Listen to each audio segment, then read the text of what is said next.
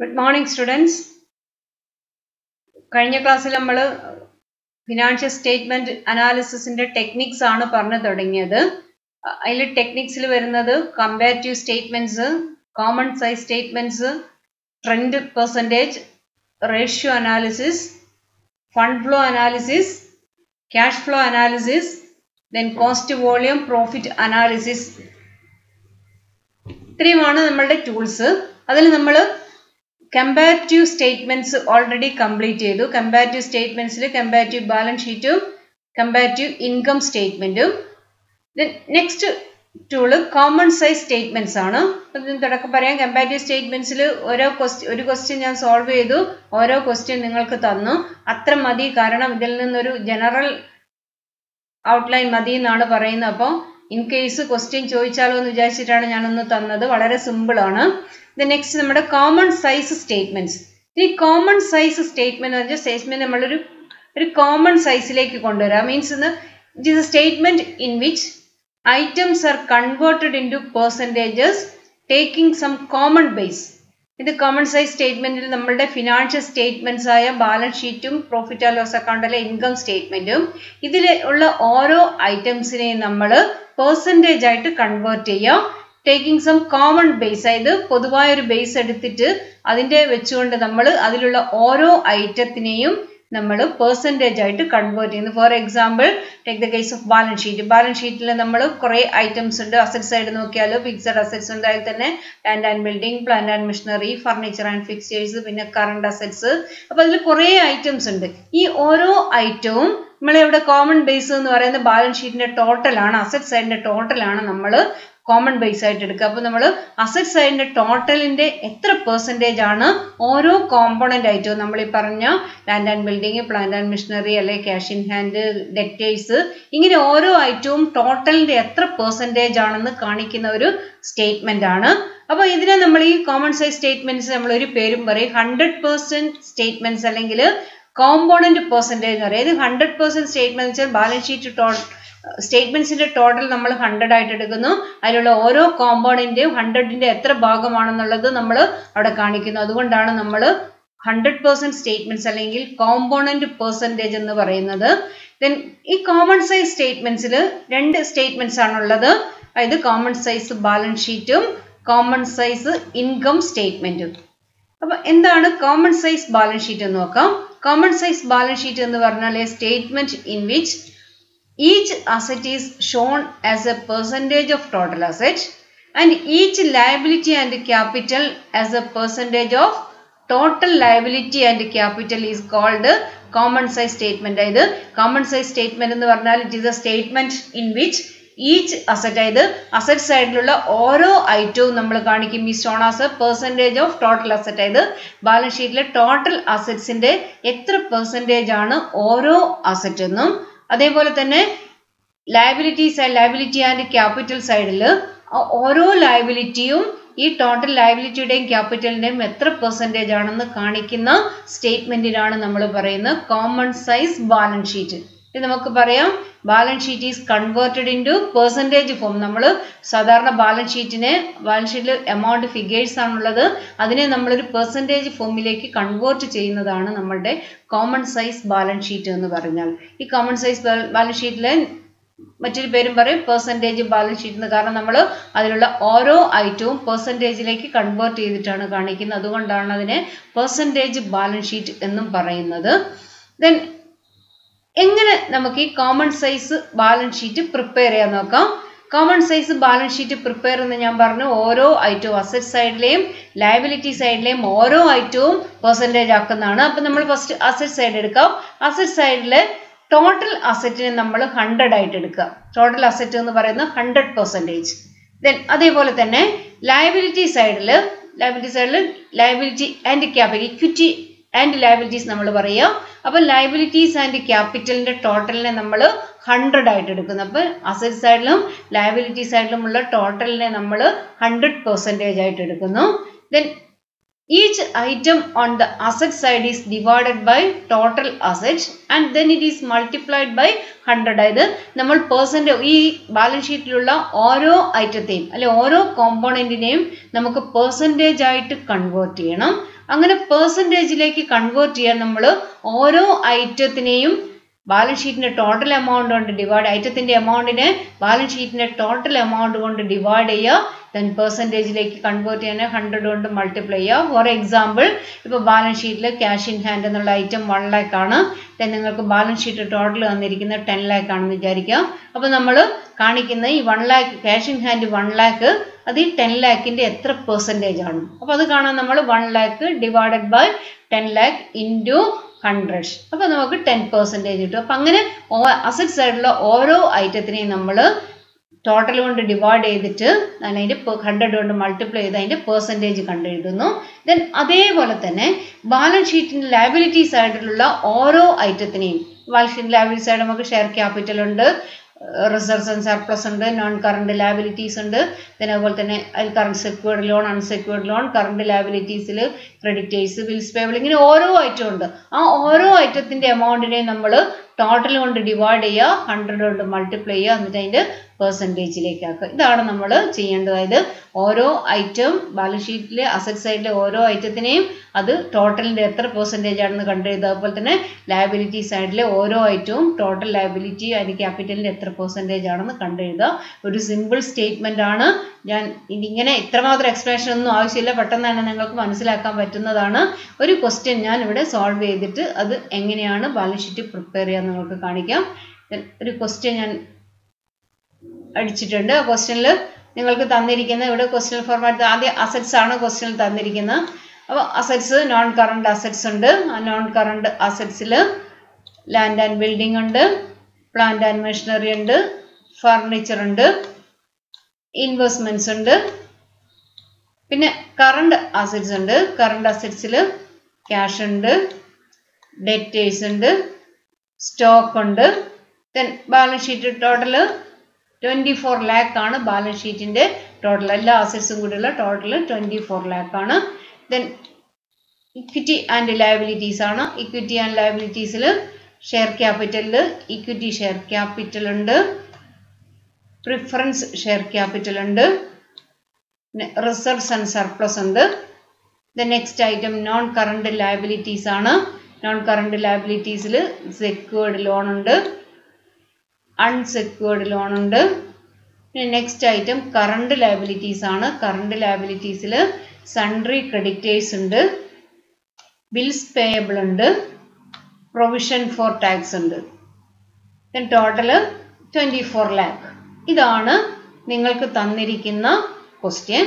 ഇത് വെച്ചിട്ട് നിങ്ങളോട് പറഞ്ഞിരിക്കുന്നു prepare A common size balance sheet. നിങ്ങളോട് ഒരു common size balance sheet prepare ചെയ്യാൻ പറഞ്ഞിരിക്കുന്നത്. അപ്പോൾ common size balance sheet prepare ചെയ്യുമ്പോൾ നമ്മൾ അസറ്റ് സൈഡിലും ലയബിലിറ്റി സൈഡിലുള്ള ഓരോ ഐറ്റവും നമ്മൾ ഈ ടോട്ടലായി 24 lakhന്റെ എത്ര പെർസെൻറ്റേജ് ആണെന്ന് കണ്ടിട്ട് എഴുതുന്നു.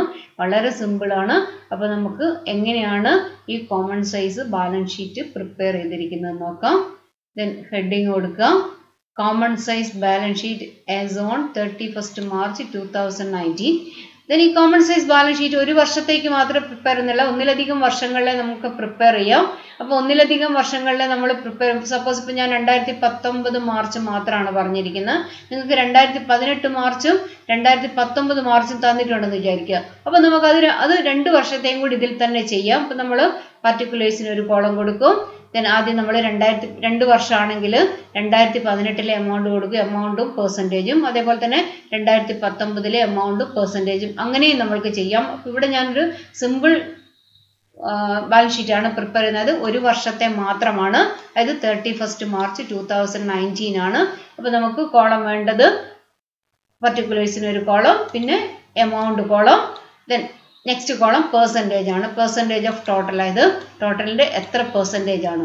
ഇവിടെ ഞാനിവിടെ കാൽക്കുലേഷൻസ് ഒക്കെ ഇവിടെ ചെയ്തു വെച്ചിട്ടുണ്ട്. അത് ഞാൻ നിങ്ങൾക്ക് മനസ്സിലാകാൻ വേണ്ടിയിട്ടാണ്. അപ്പോൾ നിങ്ങൾ ക്വസ്റ്റ്യൻ ചെയ്യുമ്പോൾ അവിടെ കാൽക്കുലേഷൻ കാണിക്കണം നിർബന്ധമില്ല.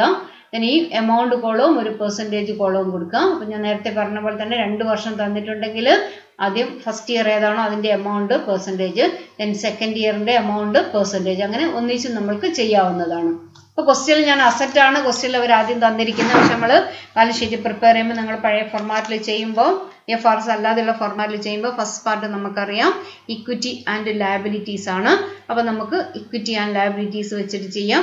ഇക്വിറ്റി ആൻഡ് ലയബിലിറ്റീസിൽ ഷെയർ ക്യാപിറ്റൽ ആണ്. Share ക്യാപിറ്റലിൽ equity share capital. Equity share capital 6 lakh ആണ് ഇക്വിറ്റി ഷെയർ ക്യാപിറ്റൽ. അപ്പോൾ നമ്മൾ അടുത്ത കോളത്തിൽ പെർസെൻറ്റേജിൽ കാണിക്കേണ്ടത് ഈ equity share capital total liability and capital ആയ 24 lakhന്റെ എത്ര പെർസെൻറ്റേജ് ആണെന്നാണ്. അത് 6 lakh എന്ന് പറയുന്ന ഇക്വിറ്റി ഷെയർ ക്യാപിറ്റൽ ആണ്. അത് ടോട്ടലായ 24 lakhന്റെ എത്ര പെർസെൻറ്റ് അത് കാണാൻ 6 lakh divided by 24 lakh into 100. Then 6 lakh എന്ന് പറയുന്നത് 24 lakhന്റെ 25% ആണ്. അപ്പം നമ്മൾ പെർസെൻറ്റേജ് കോളത്തിൽ 25 എഴുതുന്നു. ദെൻ അടുത്ത ഐറ്റം പ്രിഫറൻസ് ഷെയർ ക്യാപിറ്റൽ ആണ്. പ്രിഫറൻസ് ഷെയർ ക്യാപിറ്റലിന്റെ എമൗണ്ട് 4 lakh ആണ്. അപ്പോൾ 4 lakh 24 lakhന്റെ എത്ര പെർസെൻറ്റേജ്? അപ്പോൾ 4 lakh divided by 24 lakh into 100 is equal to 16.67%. Then next വരുന്ന ഐറ്റം റിസർവ്സ് ആൻഡ് സർപ്ലസ് ആണ്. റിസർവ്സ് ആൻഡ് സർപ്ലസിന്റെ എമൗണ്ട് 2 lakh ആണ്. ദെൻ പെർസെൻറ്റേജ് കാണാൻ 2 lakh divided by 24 lakh into 100 which is equal to 8.33 അത് 8.33%. Then next item നമ്മുടെ balance ഷീറ്റിൽ വരുന്നത് non current liabilities ആണ്. Non current ലയബിലിറ്റീസിൽ secured ലോൺസിന്റെ amount 4,80,000 ആണ്. ഈ 4,80,000 എത്ര പെർസെൻറ്റേജ് ആണ്? 4,80,000 divided by 24 lakh into 100 which is equal to 20%. Then unsecured loan amount 2,20,000. Then percentage 2,20,000 divided by 24 lakh into 100 which is equal to 9.17%. Then next നമ്മുടെ item വരുന്നത് current liabilities ആണ്. Current ലയബിലിറ്റീസിൽ sundry ക്രെഡിറ്റേഴ്സിന്റെ amount 2 lakh ആണ്. Then percentage 2 lakh divide by 24 lakh into 100 which is equal to 8.33%. Then next വരുന്ന item bills payable ആണ്. Bills payable 2,40,000. Then percentage 2,40,000 divided by 24 lakh which is equal to 10%. Then next item provision for tax. Provision for tax in the amount 60,000 ആണ്. കാണുമ്പോൾ percentage കാണുമ്പോൾ 60,000 divided by 24 lakh into 100 which is equal to 2.50. Then എന്നിട്ട് നമ്മൾ ഈ percentage column total ചെയ്യാം. Percentage column total ചെയ്യുമ്പോൾ നമുക്ക് കിട്ടേണ്ടത് 100 ആണ്. അപ്പോൾ ഇവിടെ ഇങ്ങനെ പോയിന്റ്സ് ഒക്കെ വരുമ്പോൾ നിങ്ങൾ ചെയ്യേണ്ടത് എന്താ വെച്ചാൽ പോയിന്റ്സ് ഒക്കെ വരുമ്പോൾ ആ പോയിന്റ്സ് ഒന്ന് കൂട്ടുമ്പോൾ ചിലപ്പോൾ 99 പോയിന്റ് അല്ലെ 100 പോയിന്റ് എന്നങ്ങ് വരുമായിരിക്കും. അപ്പോൾ ആ പോയിന്റ് ഒഴിവാക്കാൻ വേണ്ടി നിങ്ങൾ ആ ഏതെങ്കിലും റൗണ്ട് ചെയ്യുന്നൊന്ന് അഡ്ജസ്റ്റ് ചെയ്താൽ മതി. അപ്പം എന്തായാലും അതിൻ്റെ ടോട്ടൽ വരുമ്പോൾ നമ്മൾക്ക് 100 ആയിരിക്കണം. അപ്പോൾ ഈ ബാലൻസ് ഷീറ്റിലെ ലയബിലിറ്റി സൈഡിലെ ഓരോ ഐറ്റവും എത്ര പെർസെൻറ്റേജ് ആണെന്നുള്ളത് നമുക്ക് ഈ പെർസെൻറ്റേജ് കോളത്തിൽ അറിയാം. ഇത് ബാലൻസ് ഷീറ്റിൽ ലയബിലിറ്റീസിൽ ടോട്ടൽ ലയബിലിറ്റീസിൽ 25% ഇക്വിറ്റി ഷെയർ ക്യാപിറ്റൽ ആണ്. 6 lakh എന്ന് പറഞ്ഞാൽ നമുക്ക് എത്ര ഭാഗമാണെന്ന് പെട്ടെന്ന് മനസ്സിലാവില്ല. പക്ഷേ 25% നമുക്ക് പെട്ടെന്ന് മനസ്സിലാക്കാൻ പറ്റും. ഇത് മൊത്തം ലയബിലിറ്റിയുടെ 25% ഓണേഴ്സിന്റെ ഫണ്ട് അല്ലെ ഇക്വിറ്റി ഷെയർ ഹോൾഡേഴ്സിന്റെ ഫണ്ട് നമുക്ക് സിമ്പിളായിട്ട് മനസ്സിലാക്കാൻ പറ്റും. ദെൻ ഇതേപോലെ തന്നെ നമ്മൾ അസറ്റ് സൈഡിലുള്ള ഓരോ ഐറ്റവും നമ്മൾ പെർസെൻറ്റേജിലേക്ക് കൺവേർട്ട് ചെയ്യണം. അപ്പോൾ നമ്മുടെ അസറ്റ്സിൽ ഫസ്റ്റ് നോൺ കറണ്ട് അസറ്റ്സ് ആണ്. Non current അസറ്റ്സിൽ first land and building ആണ്. ലാൻഡ് ആൻഡ് ബിൽഡിംഗ് 8 lakh ആണ് എമൗണ്ട്. 8 lakh നമ്മൾ പെർസെൻറ്റേജ് കാണുമ്പോൾ 8 lakh divide by 24 lakh into 100 which is equal to 33.33%. Then next plant and machinery ആണ്. Amount 6 lakh ആണ്. Then 6 lakh divided by 24 lakh into 100 is equal to 25%. Then furniture ആണ് next item. Furniture 1 lakh ആണ്. Then 1 lakh 24 lakhന്റെ 4.17% ആണ്. Then next investments 2 lakh. Then 2 lakh divided by 24 lakh into 100 8.33%. Then നമ്മുടെ അടുത്ത item എന്ന് പറയുന്നത് current assets ആണ്. Current അസറ്റ്സിൽ cash 1 lakh, then percentage 4.17, then debtors 2 lakh, percentage 8.33, then stock 4 lakh, percentage 16.67, then percentage column total ചെയ്യുമ്പോൾ നമുക്ക് കിട്ടുക 100 ആണ്. അപ്പോൾ ഇങ്ങനെയാണ് നമ്മൾ common size balance sheet prepare ചെയ്യുന്നത്. അപ്പോൾ ഇത് എന്തിനു വേണ്ടിയിട്ടാണ് നമ്മൾ common size balance sheet prepare ചെയ്യുന്നത് ചോദിച്ചാൽ നാം പറഞ്ഞു അനാലിസിസ് ആൻഡ് ഇൻ്റർപ്രിട്ടേഷനിൽ നമ്മൾ ഫിനാൻഷ്യൽ സ്റ്റേറ്റ്മെൻറ്റ്സിൽ തന്നിരിക്കുന്ന ഡാറ്റാസിനെ നമ്മൾ കുറച്ചും കൂടി സിംപ്ലിഫൈ ചെയ്ത് മീനിങ് ഫുൾ ഫോമിലേക്ക് പെട്ടെന്ന് നമുക്ക് മനസ്സിലാക്കുന്ന ഫോമിലേക്ക് കൺവേർട്ട് ചെയ്യലാണ്. അങ്ങനെ കൺവേർട്ട് ചെയ്യാൻ ഉപയോഗിക്കുന്ന ഒരു മെത്തേഡാണ് നമ്മളുടെ കോമൺ സൈസ് സ്റ്റേറ്റ്മെൻറ്റ്സ്. അതിൽ ബാലൻസ് ഷീറ്റിൽ നമ്മൾ കോമൺ സൈസ് സ്റ്റേറ്റ്മെൻറ്റ് ആക്കുന്നു. അപ്പോൾ ഇങ്ങനെ ഒരു സ്റ്റേറ്റ്മെൻറ്റ് കാണുമ്പോൾ നമുക്ക് പെട്ടെന്ന് തന്നെ അറിയാം നമുക്ക് സ്ഥാപനത്തിൽ എത്ര ക്യാപിറ്റൽ ഉണ്ട്, അല്ലെങ്കിൽ എത്ര ലോങ് ടൈം ലയബിലിറ്റീസ് ഉണ്ട്, അല്ലെങ്കിൽ കറണ്ട് ലയബിലിറ്റി. ക്യാപിറ്റൽ നോക്കും നമ്മൾക്ക് അറിയാം, ഇൻവെസ്റ്റേഴ്സിനൊക്കെ അറിയണം അത് ഷെയർ ക്യാപിറ്റൽ എത്രയുണ്ട്. ദെൻ ഇൻവെസ്റ്റേഴ്സിന് അവർക്ക് കൊടുക്കുന്ന വായ്പ കൊടുക്കുന്ന ഫിനാൻഷ്യൽ സ്ഥാപനങ്ങൾക്കൊക്കെ അറിയണം ആവശ്യത്തിന് ക്യാപിറ്റൽ അവിടെ ഉണ്ടോ എന്നുള്ളത്. അവർ ലോണൊക്കെ കൊടുത്താൽ അതിന് തിരിച്ചു തരാനുള്ള കപ്പാസിറ്റി അവിടെ ഉണ്ട്. അപ്പോൾ നമുക്ക് പറയാൻ പെട്ടെന്ന് പറയാം ഇത് 100 മൊത്തം 100 രൂപ ഉണ്ടെങ്കിൽ അതിൽ 25 രൂപയും ലയബിലിറ്റീസ് ഇൻവെസ്റ്റ് ചെയ്തിരിക്കുന്ന 100ൽ 25 രൂപ ക്യാപിറ്റലാണ്, ഓണേഴ്സ് ഫണ്ടാണ്. then അതുപോലെ തന്നെ 16.67% പ്രിഫറൻസ് ക്യാപിറ്റൽ, പിന്നെ അതുപോലെ തന്നെ 8.33% റിസർവ്സ് ആൻഡ് സർപ്ലസ്, അതായത് കമ്പനിയുടെ പ്രോഫിറ്റ് then അത് റീറ്റെയിൻ ചെയ്തിരിക്കുന്നതൊക്കെ നമുക്ക് മനസ്സിലാക്കാം. അതുപോലെ തന്നെ നോൺ കറണ്ട് ലയബിലിറ്റീസ് ആണെങ്കിൽ 20%, 9. സെക്യൂർഡ് ലോൺ 20%, അൺസെക്യൂർഡ് ലോൺ 9.17 ആണ്. then അതുപോലെ തന്നെ നമ്മുടെ കറണ്ട് ലയബിലിറ്റീസ് നോക്കിയാൽ കറണ്ട് ലയബിലിറ്റീസിൽ ക്യാഷ് 8.33 ആണ്, bills payable 10%, provision for tax 2.50. അപ്പോൾ ഈ വർക്കിംഗ് ക്യാപിറ്റൽ പൊസിഷനൊക്കെ അറിയണേ നമുക്ക് ഇപ്പോൾ കറണ്ട് ലയബിലിറ്റി എത്രയാണ്, കറണ്ട് അസറ്റ് എത്രയാണെന്നൊക്കെ അറിയാം. അപ്പം ഇങ്ങനെ നോക്കിയാൽ സാധാരണക്കാർക്ക് വരെ പെട്ടെന്ന് തന്നെ മറ്റൊരു കാൽക്കുലേഷൻ ഇല്ലാതെ തന്നെ നമുക്ക് നമ്മുടെ സ്ഥാപനത്തെ പറ്റി നമുക്ക് അസസ് ചെയ്യാൻ പറ്റും, നമുക്ക് ഇവാലുവേറ്റ് ചെയ്യാൻ പറ്റും. അങ്ങനെ ഇവാലുവേറ്റ് ചെയ്യുന്നതിന് വേണ്ടിയിട്ട് ഉപയോഗിച്ചിരിക്കുന്ന ഒരു സിമ്പിൾ ടൂളാണ് ഈ കോമൺ സൈസ് ബാലൻസ് ഷീറ്റ് എന്ന് പറയുന്നത്. അപ്പോൾ അതേപോലെ അസറ്റ് സൈഡിൽ ഓരോ ഐറ്റം, ഇത് land and building fixed asset ആണെങ്കിലും കറണ്ട് അസറ്റ്സ് ആണെങ്കിലും ടോട്ടലിൻ്റെ എത്ര പെർസെൻറ്റേജ് ആണ്, അപ്പോൾ നമ്മളുടെ ഫിനാൻഷ്യൽ സ്റ്റെബിലിറ്റി അല്ലെങ്കിൽ അതിൻ്റെ ലിക്വിഡിറ്റി, അതിൻ്റെ സോൾവൻസി, ഇങ്ങനെയുള്ള കാര്യങ്ങളൊക്കെ പെട്ടെന്ന് തന്നെ നമുക്ക് ഇതിലൂടെ മനസ്സിലാക്കാനായിട്ട് സാധിക്കും. അല്ലാതെ ബാലൻസ് ഷീറ്റിൽ കുറേ എമൗണ്ട് ഇങ്ങനെ ഫിഗറിങ് തന്നാൽ നമുക്ക് പെട്ടെന്ന് തന്നെ നമുക്കൊരു കൺക്ലൂഷൻ എത്താൻ പറ്റില്ല. അപ്പോൾ ഇങ്ങനെ പെർസെൻറ്റേജിൽ നോക്കിയാൽ നമുക്ക് സാധാരണക്കാരെ സംബന്ധിച്ചിടത്തോളം അവർക്കൊരു കൺക്ലൂഷനിൽ എത്താനായിട്ട് സാധിക്കും. അപ്പം കോമൺ സൈസ് ബാലൻസ് ഷീറ്റ് ഞാൻ ഇന്ന് തന്നിരിക്കുന്ന നോട്ടും അതിലെ ക്വസ്റ്റ്യനും ഈ ആൻസറും എഴുതിയെടുക്കാം. ഞാൻ ഒരു ക്വസ്റ്റ്യൻ നിങ്ങൾക്ക് ഹോംവർക്ക് തരും, ഞാൻ ഗ്രൂപ്പിലിടും.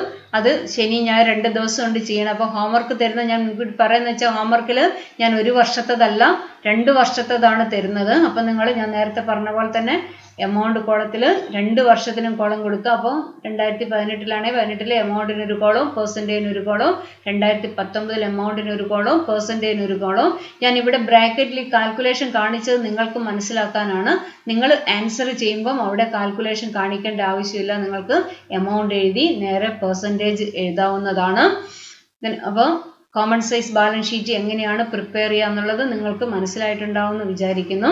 ദെൻ ഇനിയുള്ളത് നമ്മുടെ കോമൺ സൈസ് ഇൻകം സ്റ്റേറ്റ്മെൻ്റ് ആണ്. അത് അടുത്ത ക്ലാസ്സിൽ എടുക്കാം. ഞാൻ ഒരിക്കൽ കൂടി റിപ്പീറ്റ് ചെയ്യാണ്, നോട്ട് എഴുതി തീർക്കാനുള്ളവർ എഴുതി തീർക്കുക. ഈ സാറ്റർഡേ സൺഡേ കൊണ്ട് നോട്ട് കംപ്ലീറ്റ് ആക്കുക. ഞാനിപ്പോൾ 2 ഹോംവർക്ക്, ഇന്നും ഞാനൊരു ഹോംവർക്ക്, ഒരു കമ്പാരിറ്റീവ് ഇൻകം സ്റ്റേറ്റ്മെൻറ്റിൻ്റെ ഒരു ക്വസ്റ്റ്യൻ ഞാൻ ഗ്രൂപ്പിലിട്ടിട്ടുണ്ട്. ആ ക്വസ്റ്റ്യൻ ചെയ്ത് എനിക്ക് അയച്ചു തരിക. ദെൻ ഈ ക്വസ്റ്റ്യൻ ചെയ്തിട്ട് ഞായറാഴ്ച ആകുമ്പോഴേക്കും എനിക്ക് അയച്ചു തരേണ്ടതാണ്. Thank you, students.